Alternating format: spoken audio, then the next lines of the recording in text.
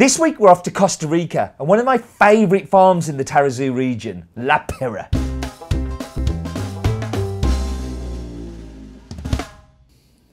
So this week, as I said, we're off to Costa Rica and we're off to the Tarrazú region. And you know, I like to kind of start these things talking about a little bit of like stuff I know about the regions or stuff I know about the processes or whatever.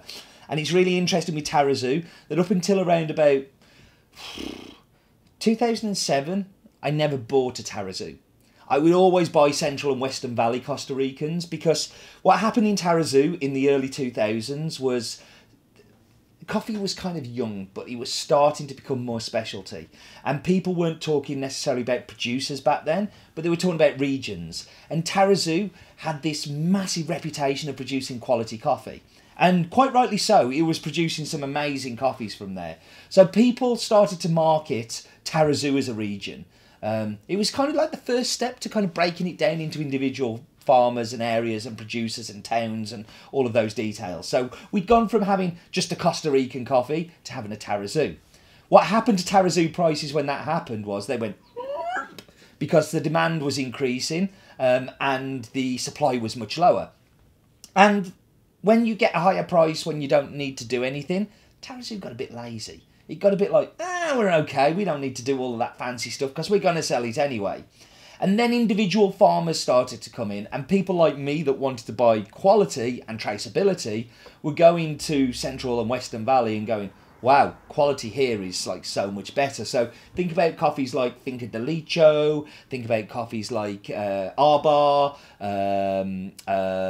there's a heap of others that I can't think of at the moment because I'm stupid.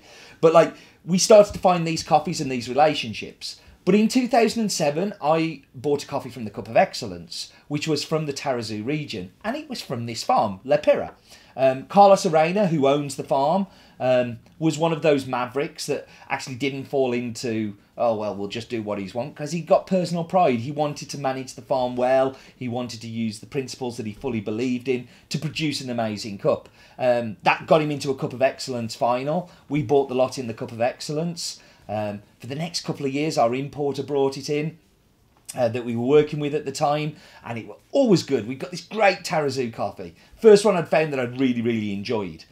And then the importer, as I did, went on to something new. We didn't get to get that coffee for a couple of years.